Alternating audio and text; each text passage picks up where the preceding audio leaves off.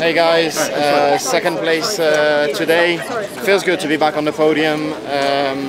Great feeling on Friday, great feeling today in dry conditions. The team has done an incredible work, pushing so much for those upgrades. And now next stop is in Silverstone. I hope that in Silverstone there won't be written number 2 but number 1.